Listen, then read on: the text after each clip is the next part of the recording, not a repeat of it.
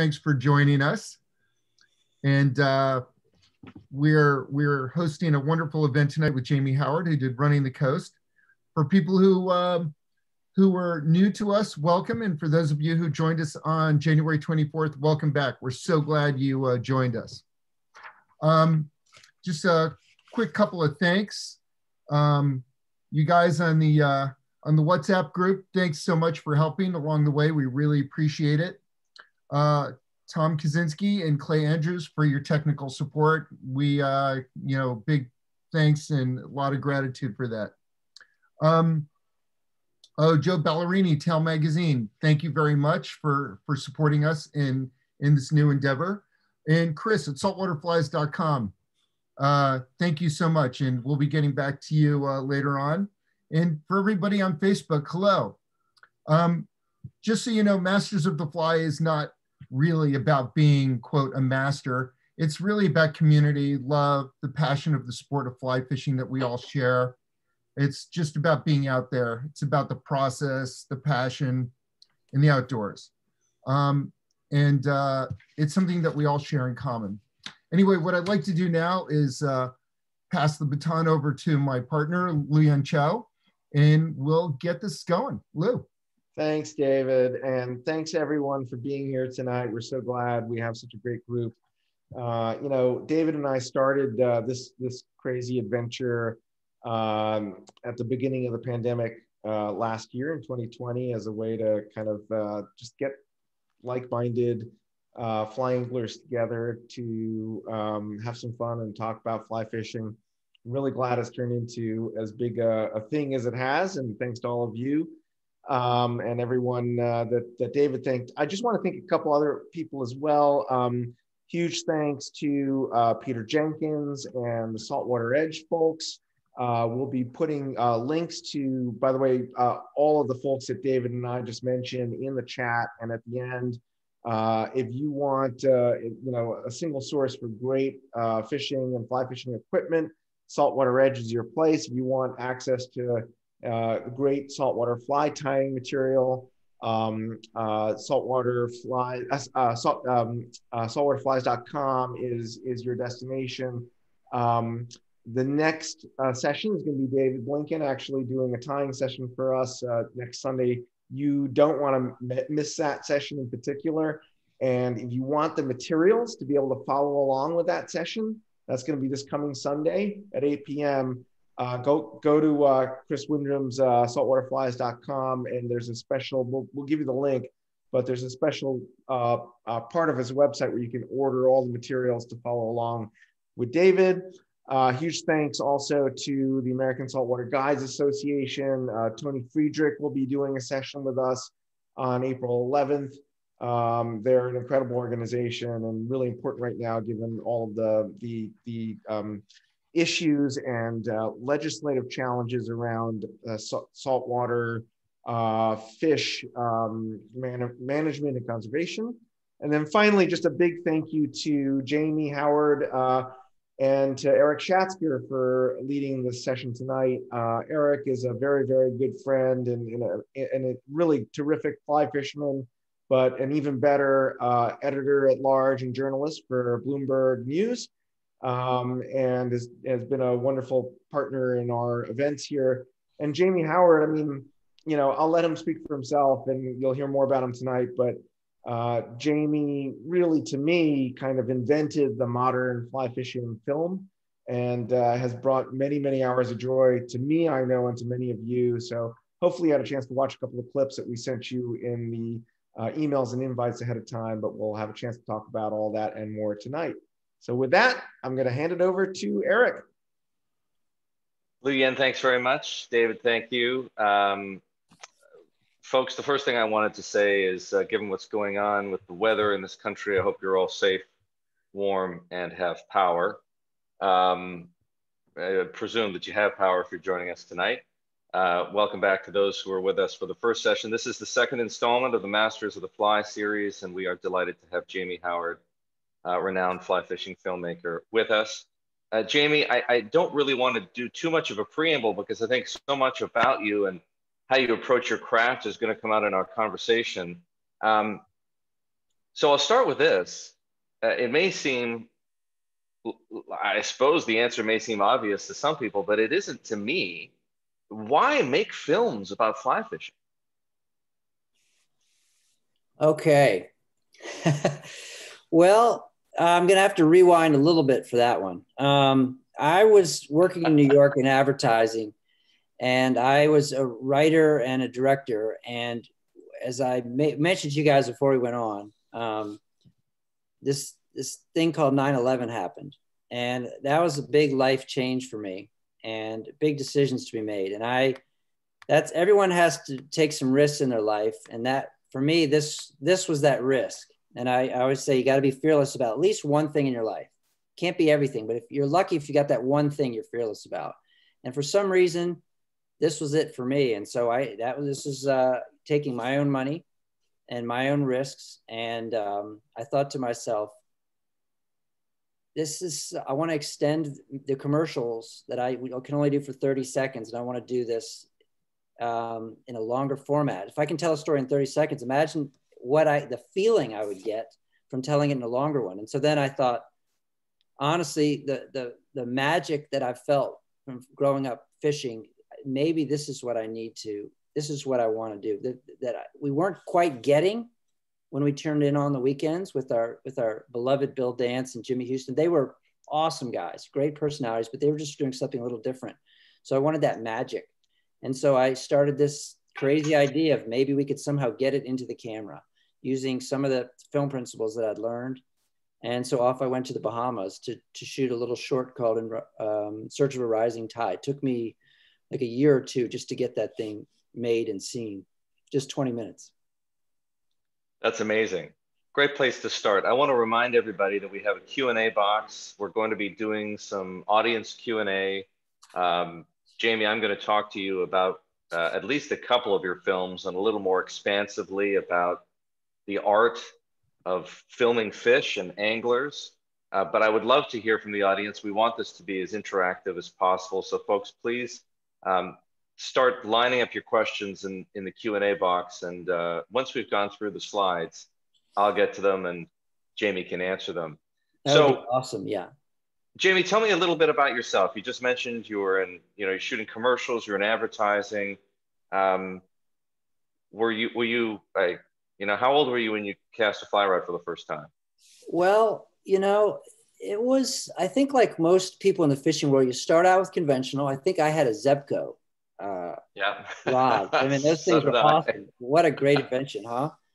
And then I think my father, who was sort of the inveterate outdoorsman, he knew everybody and was never stopped, much to my mother's chagrin.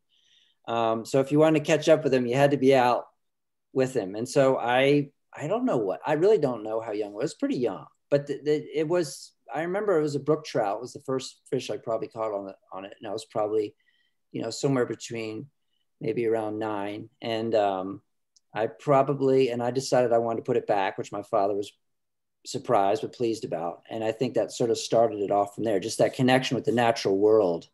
I've always said that it's almost like a divining rod. A fly rod is an amazing thing. If you can look at the environment that you're in, and then the secret that we all know that who fly fish is you get to actually plug into that environment. It takes you up to a whole nother level. And so for me, it took early, but it wasn't until I went out west that it really, really became all encompassing. And where did you learn how to make films? Well, I think that was part of the commercials. You had to make and tell an entire story in 30 seconds. The funny thing is that the budgets we had for those commercials were probably, I can't imagine probably all the films I've done for those 30 seconds. Multiples of your filmmaking budget. Yeah. So, that was, what do they call it? A dream and a prayer. And so that's how this was done. Lots of ways to try to apply those film principles that we'd learned, where we had gaffers and lighting and, and dollies and, we're shooting in the streets of Manhattan with this, all 8 hours of the day. And suddenly I'm out there with just, my little camera trying to figure out how the hell to get some of these. So that's essentially where it began. Are you responsible for any sort of Super Bowl commercial favorites or anything like that? I had one commercial in the Super Bowl years ago, but I don't think the company's out of business now. So I don't know what that says about my commercial. Did I put them out of business? Probably. I hope not. But I think it was called a company called Packard Bell, computer company. So anyway, yeah, I sacked the franchise. So let's talk a bit about some of your films. You mentioned that the first film you made was in the Bahamas. How many have you made in total? Is it 6? 6. Does anybody know? Does anybody know? And then we've done some smaller projects, like commercial projects. We did something for Maui Jim. We've done also other projects for, regionally for specific groups. But I would say the main feature-length things, I think it was about 6. Somebody have to check me on that, but I think that's right. Well, what we have in front of us here is the title screen to the film that really puts you on the map. Chasing Silver, it's in the IGFA Hall of Fame. Tell us about this film. Well, I'll tell you what, that's an open-ended question and you're going to have to steer me around, but I'll tell you essentially that when I went in, just the way I went in with In Rising Tide, which I actually knew the guys when I did In Search of a Rising Tide, which helped me. But when I went into Chasing Silver, and I built a little bit of momentum with Rising Tide, I was nobody. And honestly, I was basically going on word of mouth, calling people up. I can't even remember the degree of how good the internet was in terms of like having every network was on it, but I would find them, call them, ask them to participate. Then I would do word of mouth, call a guide, ask about a person, call them, ask about it. So Chasing Silver essentially was a kind of a, 3-ring notebook, take notes thing for a while. And most of these projects tend to be done on paper and in conversation long before they ever see getting in front of a camera. And so when I did go down there, I would say that I might have been blackballed by a couple of people who thought, who is this guy and what is he doing? Because it can get a little salty in Almirada. Somebody will tell you, if there's anybody watching, they'll tell you, it can get a little salty down there. So they were wondering who the hell I was. So Chasing Silver began as a kind of a larger project where I was going to shoot basically until I dropped. And then I was going to only take what I thought was the best of the best and then assemble that into what I felt was the right story. I mean, there's so many things that never seen the light of day. And we interviewed Dr. Alt at University of Miami. He's a famous guy for tracking tarpon. We went up to Homosassa, which is a movie I'd still like to make. And, Monty Burke just did a book about it. I got in deep with those guys. That's total chaos up there. But what stuck and what stayed were just 4 episodes in a miniseries. That's it. That's all. It was only 4 episodes. That's the crazy thing about it is it was only 4. And I think that's all we ever put out. Crazy. Now, you mentioned earlier that you started off fly fishing for brook trout, which is how a lot of people here in the East do it. What got you interested in saltwater fly fishing? Because the first film you made was about bonefish, and then this one was about tarpon. What was it that sort of bit you about the salt? Well, it's twofold, and one of them goes back to sort of my I don't know what you want to call it, my mission, which is I feel like the outdoors is so precious, and there's already too many of us participating as it is. So I had this idea that if I shot in the salt, I wouldn't be burning a spot as badly because you've got to get on a boat, you got to find a guide, you got to go out into the ocean. So I thought to myself, if I'm gonna really get people excited about something, let's make it so we can't just send everybody over the hill in this town. Now, of course, that turned out not quite to be true because more people ended up going down to the Keys than we expected. But I really thought it'd be a hell of a film subject, and I really thought when I looked at it, I thought, who the hell can do whatever they want? Well, billionaires. And what do billionaires do? They get on planes and they fly around the world, and this is what they do. So I thought, why not show everybody what it's like, and let's share this. And now you're looking at some clips here flying over. Yes, let's talk about this. Pixelated. And this is the aerials, and this is one of the things, if you're a rock band and you get a hit and you do something a little different that gets catchy because you do a riff that someone hasn't heard. Well, this was our riff, and this was the aerial. And this hadn't been seen before. And there's a reason for that, because there wasn't drones at that point. This was, so take us back. This is what year? It's about, believe it or not, we're in the 2000s. I mean, this was 2002, 3, something like that. And time really flies, right? Now, you know, now 8-year-olds are shooting this, but at the time there was no such thing. And so what we did is we asked a barefoot gentleman down by the marina who was a chain smoker and with a hell of a tan, would he mind taking his ultralight up and going out and showing us some tarpon? And he said, well, hell, why not? And so I put the camera guy on the back of this one. I didn't shoot this one. And I said, you know, see if you can go find some. And so you sort of see here that they went and find, and they're kind of moving in on them and all this kind of stuff. And when this went to TV, this was something people hadn't seen before. Now we're all kind of jaded. Now we expect it. We expect it to be kind of like, you know, ramrod, everything perfect, but in its day. So, you know, this kind of nobody had done aerials of inshore fish like that ever before. To our knowledge, the tarpon had not been shown on television like that, because when we started getting, you know, what I guess the cards and letters, people were saying, hell yeah, hell yeah. And they were psyched. And I think they wanted to go get, you know, jump on the back of one of these things, you know, and I don't know, maybe somebody else had done it, but we were, to our knowledge, there just hadn't been done. And, you know, Walker's Cay had been doing a hell of a job shooting on film. They set a hell of a precedent. This was the Walker's Cay Chronicles. Well, yeah. And the only difference is ours was a little more Warren Miller. Theirs might be a little more sort of, I don't know what you want to call it, maybe slightly more old school in terms of the narration. So explain, for those who aren't skiers, you know, sort of explain how you adapt that Warren Miller, what you mean by the Warren Miller aesthetic.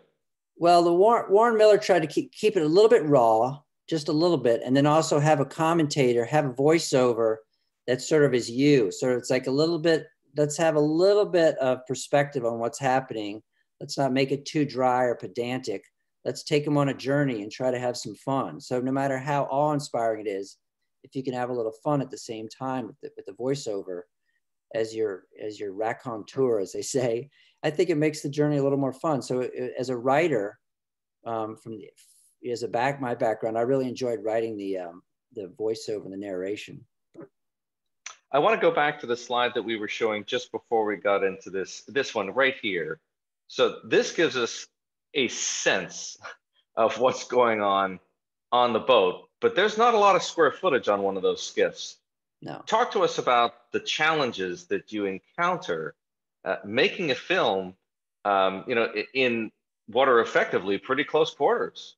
Yeah, and just a quick aside, that guy shooting right there, his name is Todd Free, and he's been on a number of shoots with me, and he's the voice. He actually does the voice, you know, friendships, marriages, even one's own sanity. He's the guy who did that voiceover, and the backstory on that is he was so hungover that we almost got in a drag-out fight because I said, this is voiceover day, and he came in, and Todd's a famous partier, and he read it, and I was like, God damn it, that was the best voiceover you've done. I said, from now on, you've got to get drunk before we do voiceovers. So anyway, Todd was semi-sober again here, shooting. I don't think I'm telling tales out of school. And that's Eric Wallace on the back of the boat. And here, you know, and I would either have a mic, I would either have a walkie-talkie if I wasn't shooting, talking to Todd, and we had a sort of a hierarchy of shots. You wanted the wide, medium, tight. Sometimes I would be on that boat with them if I was shooting as well, which was a pain in the ass for the captain. And, you know, because generally 4 is a little much, but, you know, it can get a little, the boat, as they say, the old cliche, can feel pretty small if you're not catching fish. And it can feel pretty large if you are. So there's some times when there's some extreme awkward moments out on that skiff. But when you, if you get the right angle, and there's some magic to be had. In that particular one, we were up in Maine, and we're doing our darndest to get stripers in the water. Every shoot has a goal. This goal was to see tarpon swimming. I mean, stripers swimming. And so that, you know, we try to set an agenda for each day, kind of our wish list. And then kind of, we don't make a big thing out of it. We just kind of lay back, but we know until we get there, that's what we're looking for. And so in this particular scene, he was trying to pull a striper in to the fly, and we were trying to get it on camera. Now, there's a question I have that I'd like to ask later about equipment, but you know, I work in television, so I'm familiar with the challenges of wielding a rig of that weight. Those cameras are not exactly light. You know, what's it like to try and shoot these fish, you know, and get the right angles and maneuver in those kinds of circumstances?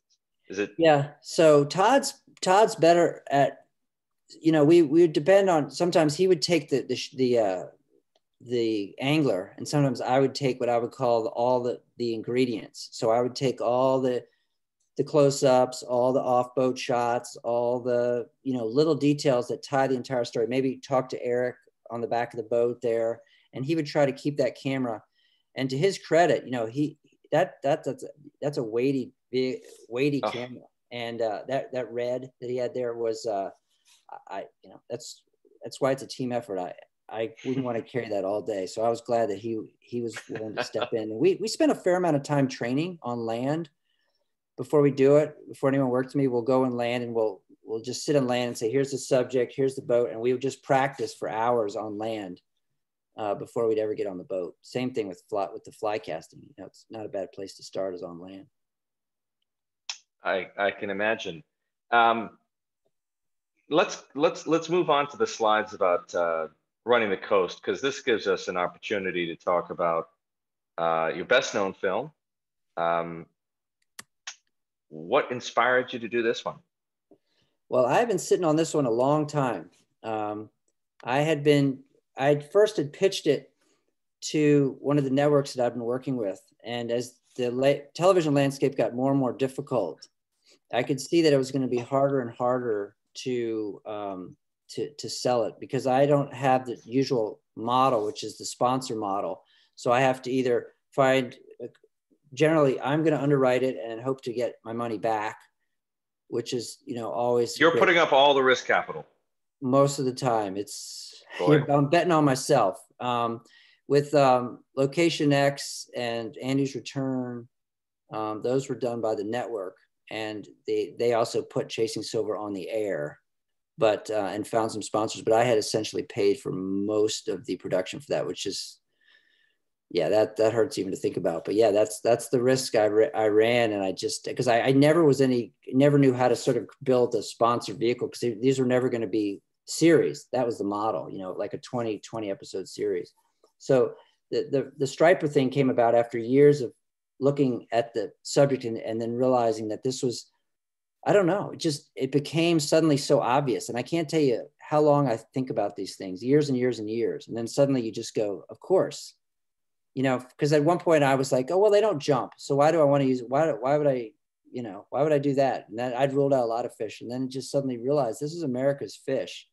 This has to be done. And I didn't realize the population decline that was going to happen in conjunction with the shoot, which became a subplot of the whole thing.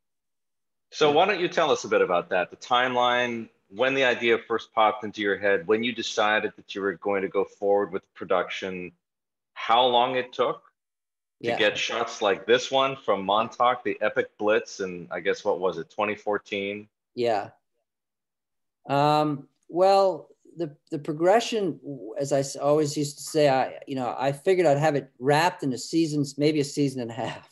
But I was so naive. And I think that what ended up happening is that as I learned as I went, there was a lot of assumptions that I made about, where the great fishing was, and all I had to do was go get it. And then, of course, as I went along the way, the shore guys were saying, well, are you guys just boat guys? And then the boat guys would be like, hey, are you guys just fly guys? I was like, oh my God. So, and then we'd go along, we'd shoot more. And then Montauk, I thought, I've got to get just the right angle and just the right shot of the blitz. And what I ended up doing is shooting it over 3 consecutive years until I had just the right angle. 3 years of the blitz. Yeah. I just kept coming back until we thought we had the blitz just right. Yeah.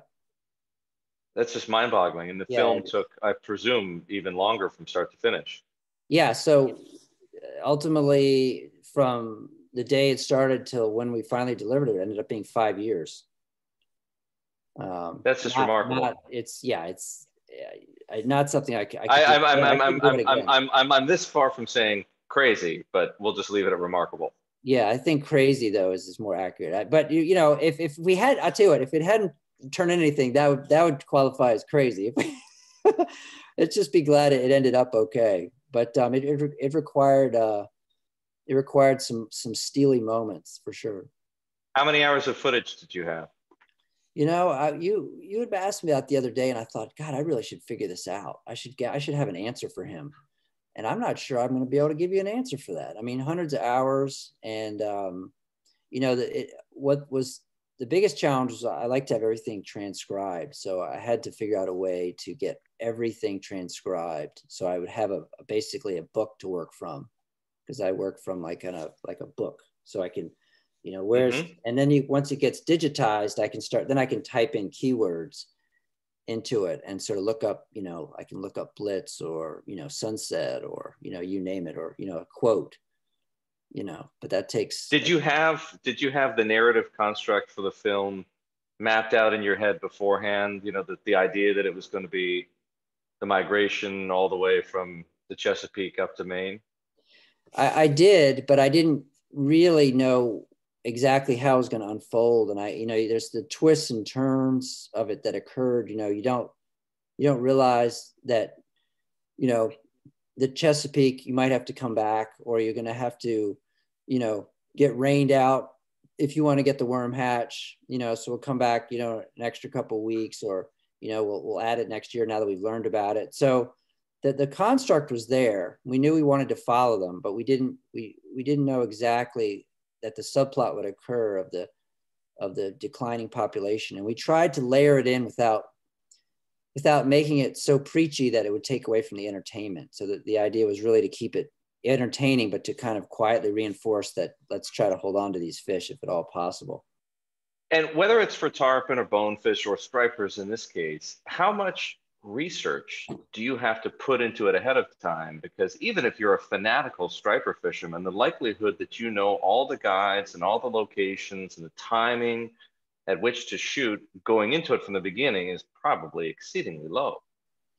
Yeah, so that goes back to the word of mouth model. I mean, you kind of spend a good amount of time on the phone and on the internet, and then you just kind of keep cross-referencing until these things just keep, like a matrix, just keep, you know, the same guy keeps coming up, or you call him on the phone and he's able to talk to you in a way that you think, oh, I love this guy, he'd be great. Or somebody says, have you talked to so-and-so? I haven't, so let me give him a ring, you know, and so it just sort of builds organically like that. And so I'm learning from the ground up. I mean, I had been to Montauk as a kid, but you know, the key is to not come up short. So you've really got to just not take what you assume ever, and sort of work from scratch. For instance, I didn't even know who the World Record Striper Company, you know, with Greg Myerson, I did not even know him. And then Paul Dixon mentioned him to me. He said, oh, I've got a guy. He says he fishes right next to the guy and he catches all the fish. So, whoa, this guy sounds interesting. So then we went and found him. I mean, what a character, guys, you know, just, he's like the Rain Man of fishing. He's just off the wall, you know. How much of a factor is serendipity? Because I make the assumption that when you go out for a day of shooting, you're hoping, right, that you've got the best angler on the best day, right? He's going to find the best fish of, you hope, his or her life in the best conditions that you could imagine. That almost never, I mean, we all have fished often enough to know that, right, you can, you know, if you find it, you know, somebody's smiling on you, because you can't plan it. No. I mean, I think honestly, like, I make my deal with the universe, which is like, I don't fish on shoots, which meant I couldn't really striper fish for 4 or 5 years. I might take one cast during a shoot. And so I say, okay, universe, I'm giving you this. And then I say, you know, then I just go into full mojo mode. We don't put pressure on people. We don't give them scripts. We don't give them, you know, an agenda. We just kind of start to just disappear, and things start to happen a lot better that way.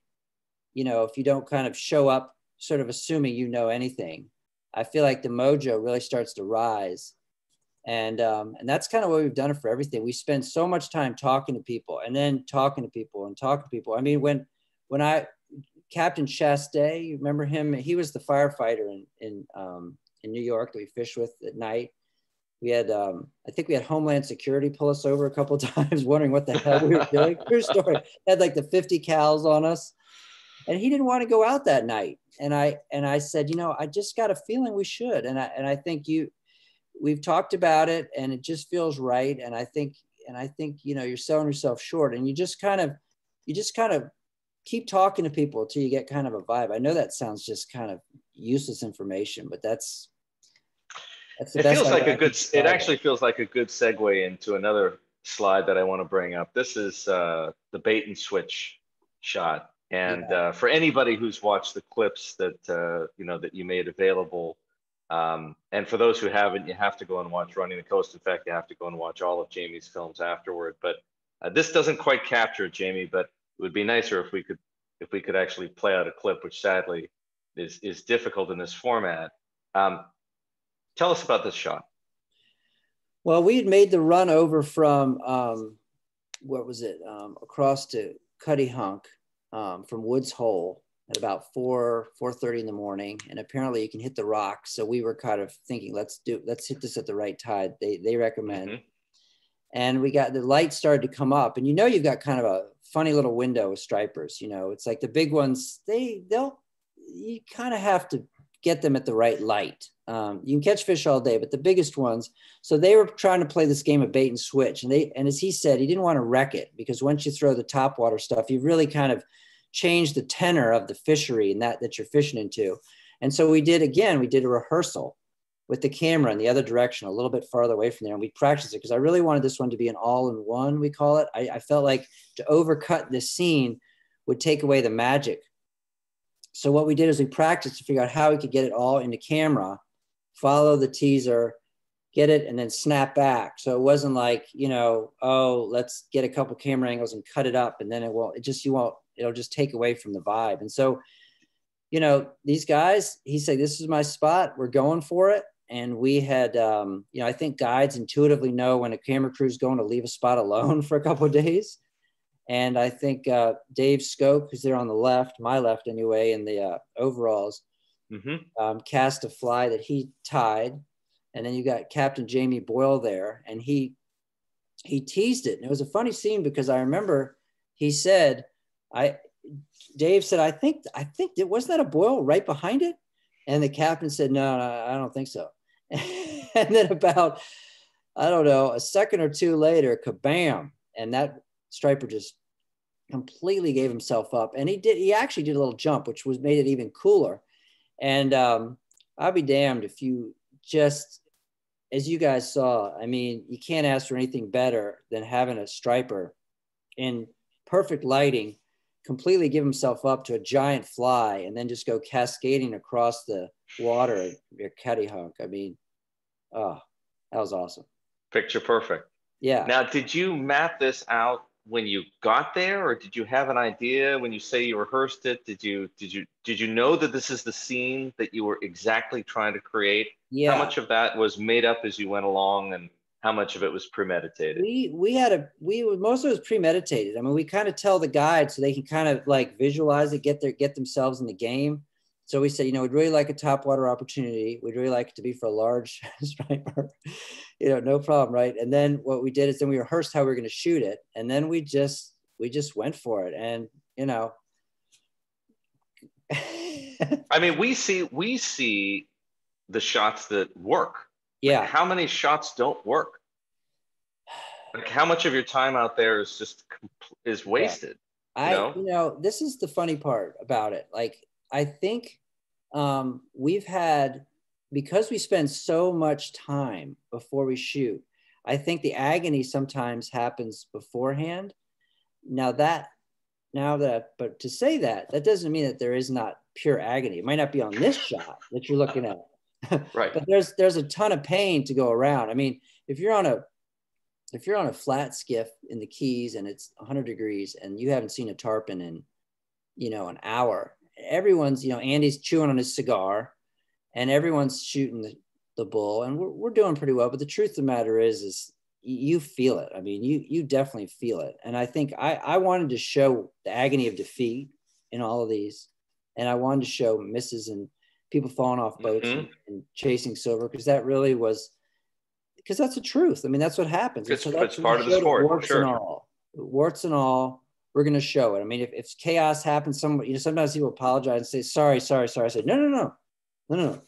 You be you. That's fine. We're going to include that. So we might even include the stuff that's a big clunker. But, you know, that I would say that the tarpon can leave you really feeling really small. They can really leave you feeling really small.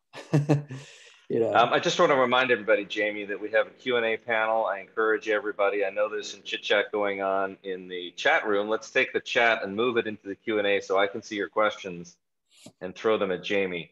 Jamie, one of the things that you know, is common, and we're moving into the slides that I wanted to bring up right now. One of the things that every filmmaker knows is that you can't actually make a film without characters. Right.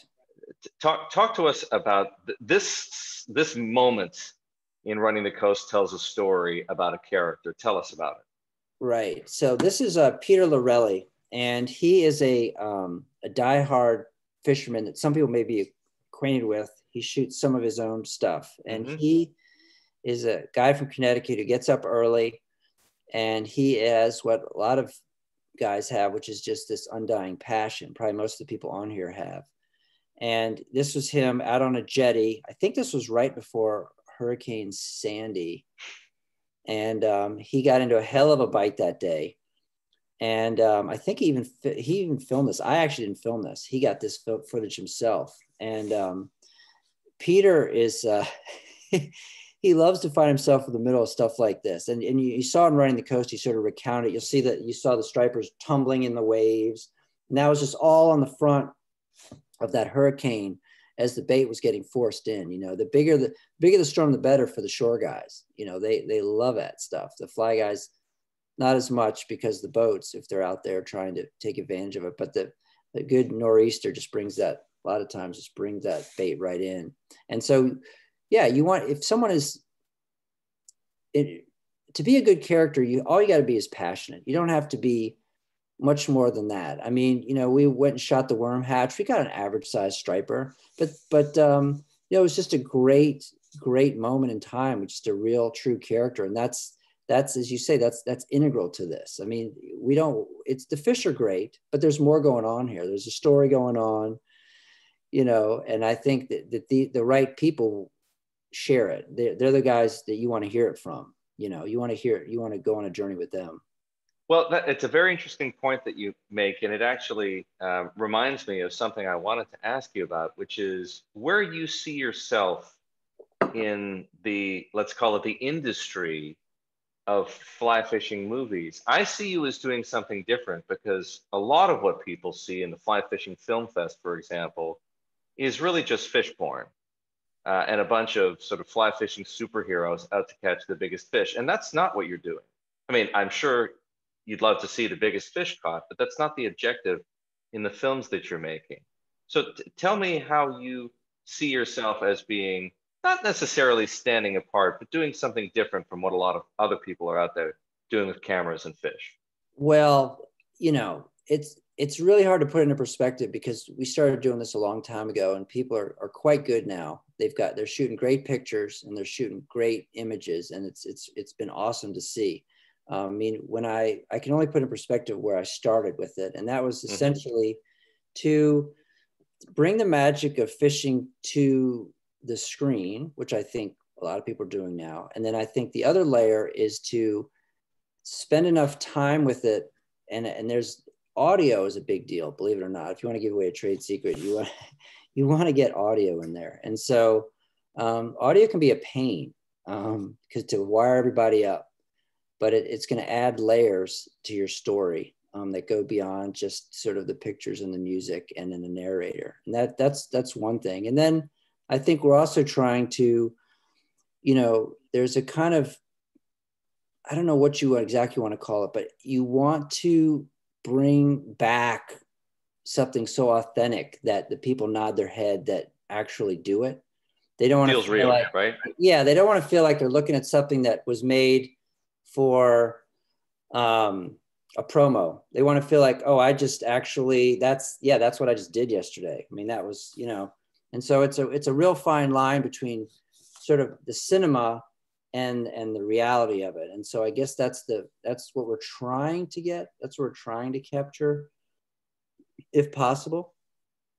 Well, I would also point out that what you're doing, I mean, the Keys are clearly a destination spot. Bahamas are a destination spot. And I'll get to this guy in a minute, but you're not doing what effectively amounts to promo films for, and I mean, when I say effectively, but sometimes they can feel like promo films for exotic destinations. That's also not the kind of filmmaking you're doing. No, I mean, I'm not trying to go and catch a GT, and although I love watching that footage, but in the Seychelles, yeah. Yeah.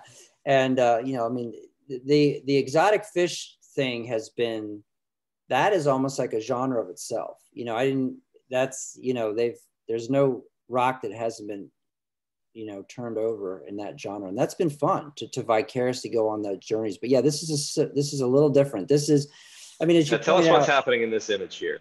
Andy here, and that's Nikki, and they've now got a podcast. Andy is a as you know, crazy, and that's why we love him.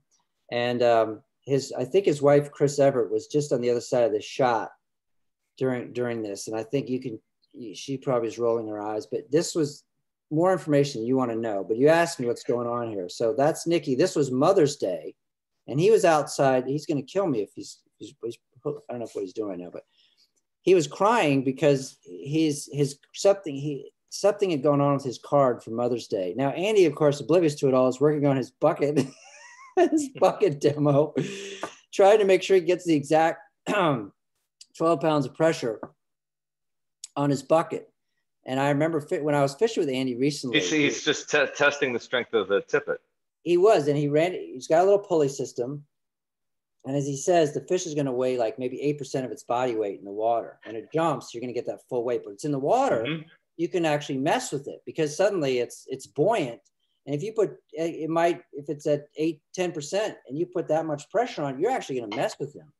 And that's what most people feel like. They're bending the tip and they feel like they're doing something to the tarp, and they're doing nothing. So what he's showing is if you can get that pull into where his hands are, clamp on the line, and actually you'll feel it. If you get a bucket, you'll see, like if you go like this, the bucket won't move. If you suddenly tilt down and ease the rod back, the bucket goes right up.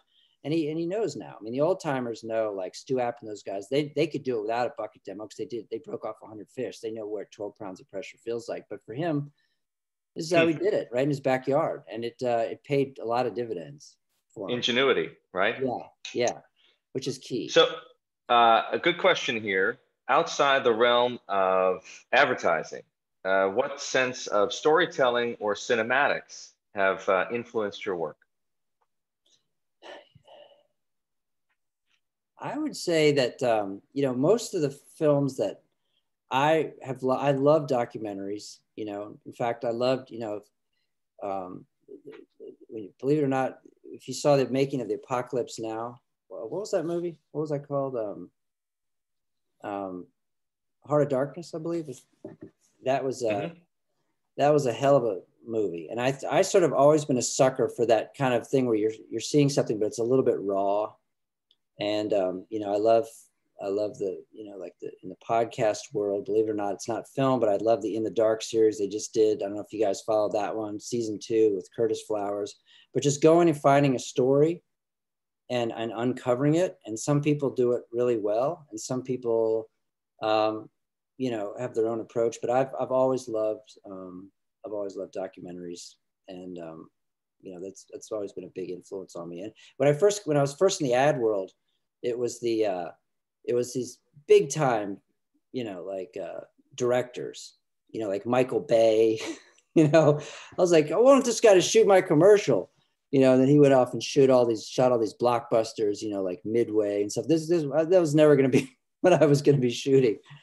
But I did love that the way they could control the cinema. And so we would steal some of that stuff. We just do it on a lower budget. We'd find ways to get the dolly moves, and we'd get a boat to slide by another boat. And then that's how we get our track. We call it a tracking shot. You know? And so we bring all that stuff in More ingenuity. our own way. Yeah. Yeah.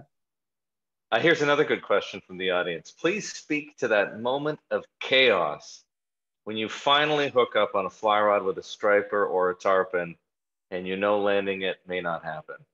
And this is something that's got to vex the filmmaker for sure.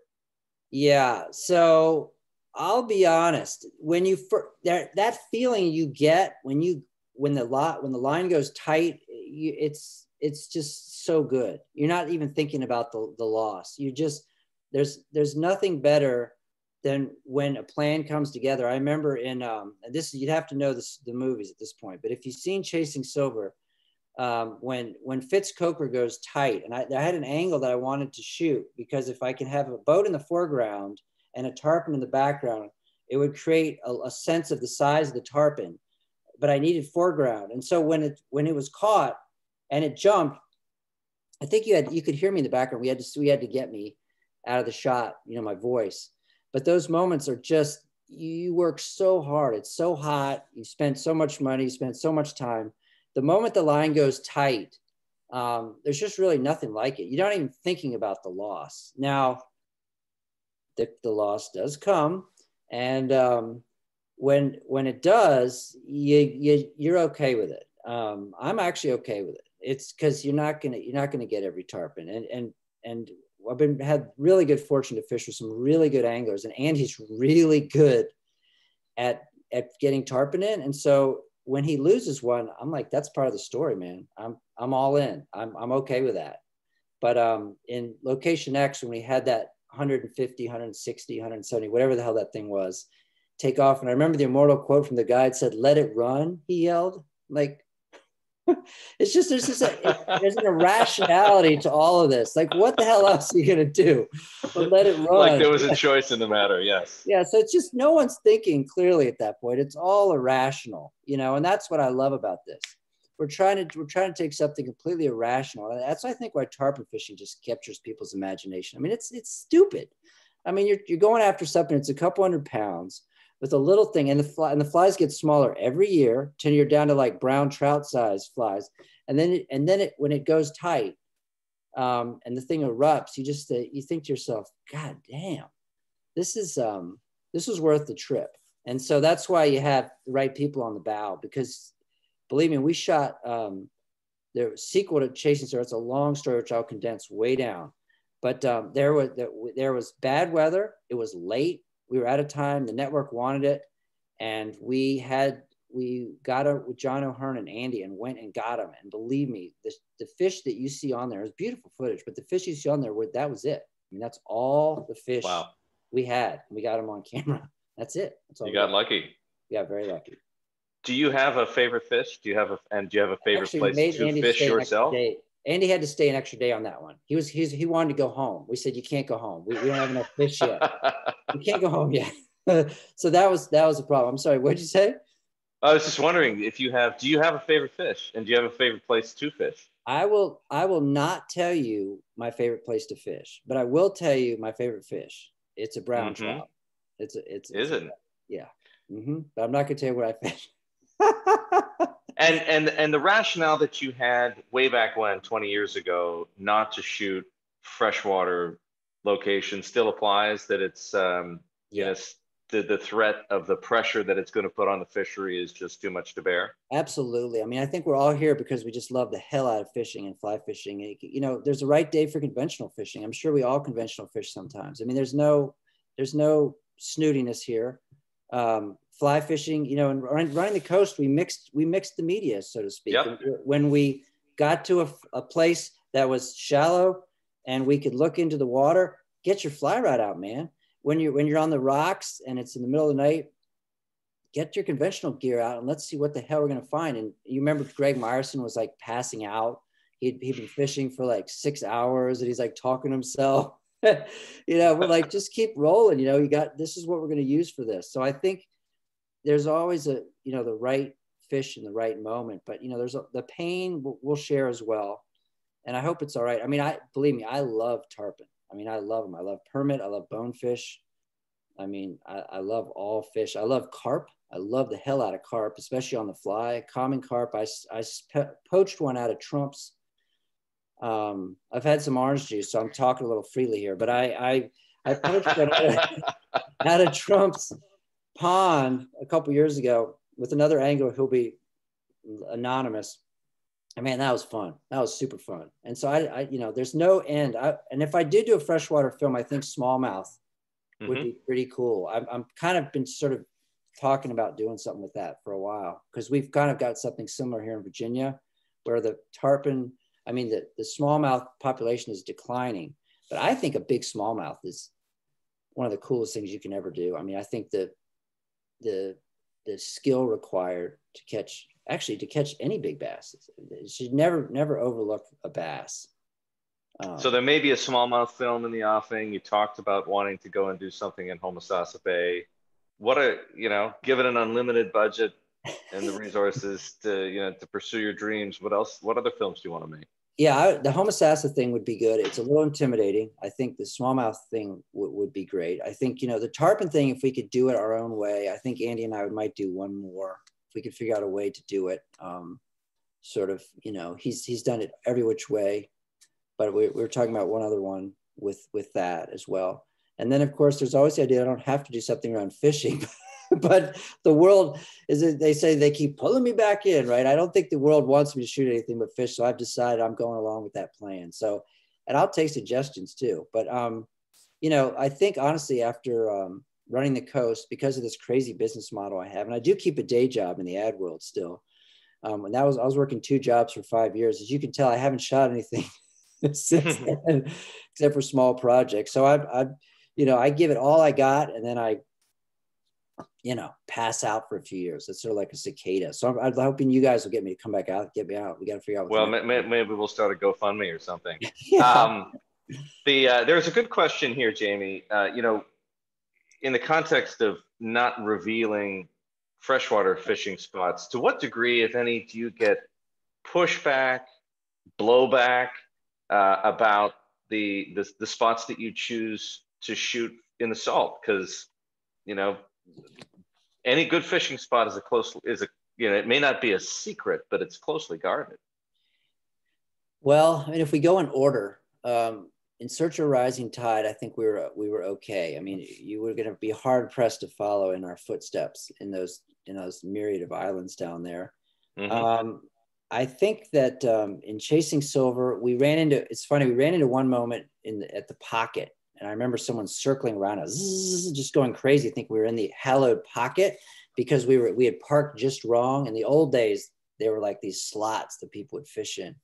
And I remember people saying, what the hell are you doing here? Get out of here. And it turned out that the guy on the boat was someone who will remain nameless, who they would have been very embarrassed if they knew who they were yelling at. They just assumed they were yelling at me. But we've definitely gotten that for sure. But for the most part, I haven't found that the specific spots. I mean, there's definitely some landmarks, but then you got to catch the fish. Yes. It's like, even if you go find it, there's tide, there's time of day, there's wind. And then of course the ability to catch the fish. So I felt like the fish are still kind of keeping up their end. And we didn't shoot in like the canal, for instance, right? Where it's just, it's a famous sort of shooting gallery for stripers, which people love, but just, that wasn't going to be necessarily something for us to do. We talked briefly earlier about how equipment has evolved over the past 20 years, and it is truly incredible. I mean, those of us, anybody can whip out an iPhone and shoot pretty good looking footage of a fishing moment. How is that changing the game? How is that changing the way that you think about filmmaking? Is it democratizing filmmaking the way that I think it is? And does that force you to raise your game as a result of the fact that so many people, as you point out, a 15-year-old kid with the Mavic can go out and shoot some pretty incredible overhead footage just about anywhere? Yeah, I don't see it as a problem. I really don't. I think you still have to make the film. I mean, you can everyone can get a pretty picture, but you still got to, there's a lot of work going in. If you want to turn the whole thing into a soup to nuts film, you've got to smooth out all the sound. You got to smooth out all the color, smooth out all the edits. And, you know, to be honest, I used a couple of iPhone shots in Running the Coast. Mm-hmm. There were some scenes where I thought, oh crap, what are iPhone, get an iPhone, you know? And I thought, I love that. The fact that we just, you know, you're never dead. You're never dead. You know, there's always a way to digitize, get it out. So that's, I loved it. I loved it. Yeah. And do you know, as somebody who dreamed about making films for himself, what would your advice be to anybody who might be watching right at this moment, or who might pick this up at some point in the future, who has, you know, who shares that same dream and who maybe wants to turn the dream into reality? Mm-hmm. Well, I've been amazed by the number of people who have done it. And I remember when the guys who did Running Down the Man first, we intersected, and he says, oh, I'm thinking about doing something, you know, and I was really busy at the time and I really didn't even know what he was talking about. And then I saw it, I was like, oh my God, there's so many people doing so much. I think if you're talking about a barrier to entry, I would say the number one thing is to just put something together of modest length, maybe a really nice 90 seconds, then a really nice 3 minutes. And then you have to ask people, is this any good? And you have to ask people that you respect. And then from there, you know, the internet is so, as you say, so democratized. You post it and the world will tell you whether it's worth watching. And it's cool, man. There's so much stuff out there. But I would just say, just do that, you know, just focus on getting that right and getting it to a point where it's, and then you'll learn all the little things that require to make it a good 3 minutes, you know. Is there a scene from any of your filmmaking escapades that's just burned into your memory, the kind of thing that you see and replay in your head when you close your eyes? Well, to me, it's more about the backstory on it. So, you know, when I think about, you know, Andy Smith walking across the flats and in search of a rising tide, and you know, just kind of sitting there by myself, and him catching that huge fish at the end, and just remembering how good that felt. I felt like, you know, you try to visualize these shots in your head, and when they come together, it's an unbelievable feeling, because there's so much pressure until that line goes tight. I think those are the moments that I'll remember. And I remember I can remember every single frame. And this is funny. Every single frame of every movie probably has a story. So we could probably spend the next 24 hours talking, but there's probably a long backstory about every single shot, how it took to get there. And so that there's a lot of pain. So every time there's a lot of satisfaction that goes into getting it, for sure. You know, that first aerial was super exciting. The first tarpon that went in the air, I'll bet. Unbelievable. And you know, in Location X, we didn't even know what the hell we were getting ourselves into, and we happened to be able to find those fish during the right weather and the right conditions. I don't know if you can go back and shoot that now, you know, for a number of reasons, but we were just, you know, we kept pushing the envelope. Let's see if we can get them in 6 feet, 5 feet, 4 feet, 2 feet. Okay, let's wade for them. Okay, now let's try top water for them. I mean, it was just bananas. So yeah, you never forget experiences like that when you're pushing the envelope and it actually works out. You're just like, no way, you know. I want to hand this back to David and to Luyan in just a second, because we've been going at this for an hour, believe it or not. But a couple of quick questions for you, Jamie, before I do that. One is, are there any fly fishing filmmakers that have come along since you started, whom you've become a fan of, and who you learn from and are inspired by? Well, you know, the Felt Soul guys have always done a great job. And I first saw them when they did Running Down the Man. And then the guys over at Catch Magazine, is that what it is? Todd Moen, he's doing great stuff as well with Brian O'Keefe. They're doing super stuff. And then as far from the TV angle, I just want to give a shout out to Walker's Cave Chronicles. Always good to go back and look at those old episodes, because Flip can, man, that guy can tell a tale, never gets old. And so very true. I'm looking forward. I'm also looking back, and I had the privilege of meeting Lefty, and he had the fine art of making everybody feel like they were his best friend. And he cast the same spell over me. And, those guys were sort of the early days of all of this, and they were doing it in their own way. And, it was sort of fun to go back and look at sort of all that stuff. And it seems sort of, when you look at where it is now, and it's kind of hip almost, with the way they dress and the hats and stuff. And there's nothing hip about what those guys are doing, but there's so much pride. And when you look at in Running the Coast and you see Bob Popovic's attic, I don't know if you saw that scene, that sort of that old, all those guys coming, this was pre-internet. Those guys managed to gather all in one place without the internet. They all found it, and they would all crowd on the street, and Flycast and his wife would make dinner, and Lefty would show up and tell stories. And just that little footage of that was just gold. We dug that up in Bob's attic. And so, yeah, I mean, I'll throw Bob Popovic's in that group too. Guys I love, footage I love. And of course, Peter, Peter was in the movie with us, and he's done a good job of documenting his travels as well, Peter Lorelli. Fantastic stuff. Jamie, it's been wonderful talking to you. We may yet have a few more questions from Lu Yen and David, so I'll hand the baton back to them. Okay. Thank you so much, both of you. What an incredible evening, and what an incredible story, Jamie. We should make a movie about the making of the movies that HowardFilms has put together. I mean, just the stories behind every single one of these shots in every one of these iconic movies. And thank you so much. I know we could keep doing this for many hours, but it's late on a Monday school night.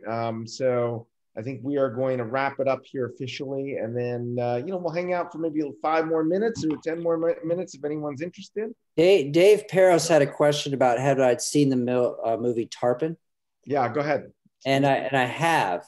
At the time, it had not played much of a role in the way I approached Chasing Silver, but I had seen it. It took me a while to track it down because we were kind of doing something different, but there were shades of it in there for sure. That sort of rawness. His documentary, he was more sort of gathered around with the cast of characters day in and day out, sort of drinking and smoking. And it became really about that old sort of Key West vibe. But I love that old project. Yeah. It's great. The storytelling brings up memories from when I was a kid, and I would turn on to ABC Sports and see The American Sportsman with Kirk Gowdy, and watching Lee Wolf tying a size 18 fly in his fingertips. Anyway, I know I'm dating myself, but some of what you do brings back those memories, and it's a very familiar, comforting feeling with all that excitement that's going around. So Jamie, yeah, thank you. Absolutely. Thank you. I see another question here. Someone said, who is the fishiest guide you've worked with? I don't know if I should read that aloud because I don't know if I've got an answer. But I will say that everyone that worked with me on these projects came through, and that was a huge relief. I think they were vetted, whether they knew it or not, through word of mouth, and came through in spades. And, how often do people say no? How often do people say no? Not very often, but we've good. Maintained a decent respect for the guides, and for the most part, they crazy enough to join us, and Andy Smith's pretty fishy too. He's down there in the Bahamas. Hey, Jamie, you had a question here about from James Lynch about how we use these films and other shorts to better the protection and conservation of this great species that we all love. I assume it's meaning the striped bass, but probably that extends to all of the game fish that we love. Just in terms of conservation Yeah, just how does your art form help in that regard, and how can Yeah, I mean, what you hope to do is raise a level of enthusiasm. It's sort of like the old model of the zoo, which I thought was a little bit weird, but the idea is you're supposed to, if you expose people to this animal, then you tell them that, you know, Barbar is going to get killed or something in the wild, or, you know, Simba. And so the idea, if you show it to them, they won't want to kill it. So if you show them a tarpon and you tell them that, you know, this is a fish worth, you know, treating in a manner that they don't die by shark or by exhaustion, or if you catch a striper and you show them, wow, that's insane. This is, we should, but guess what? They're dying. So in every one, we hope that we're showing something that people will be excited about enough that they'll watch it enthusiastically more than once if we've made it correctly, and then hopefully show their friends, and then they'll think, you know, that should not be removed from this planet, you know. And so we're just trying to raise the profile of these fish, and then when it's extreme, like in the case of the striper, we're going to be much more, we're going to push it even more, you know. And I think that that was really integral to this project, is every single scene in one way or another reinforce that idea as best we could. Yeah. And there was, as celebratory as Running the Coast was, there was, and I don't know if you meant this intentionally, but there was a melancholy that ran through it too. And particularly because it marked the end of an incredible run of striped bass. And until this last fall, we didn't see the kind of blitz that you captured in that film. So I don't know whether you intended it or not, but it certainly captured some sense of wistfulness on the part of those of us who love the striper fishery. Yeah, I mean, I think that there's a passion within the striped bass community. And I think that, you know, you're talking about a lot of times what you got to go through to get that fish. And then when Paul Dixon said to me, you know, you may have filmed the last blitz, I said, oh my God, well, I hope not. But, you know, there was this idea that maybe we were literally just documenting something that people would have to just show on a screen rather than see in person. And I think it's hard to imagine that the striped bass could have gotten in that critical position, because it's still better than it was right before the moratorium, but not a ton better. And so I think as long as people are still catching fish, there's always this narrative that it's okay. I can keep an extra, you know, maybe I can take one more home, or maybe I don't have to fully revive it. But when they talk about the numbers, you're talking, I don't know how many fish, but you're talking maybe 9% of the 40 odd million that are caught maybe don't even make it. And so that's a big number. Have you thought about making a film, Jamie, about conservation?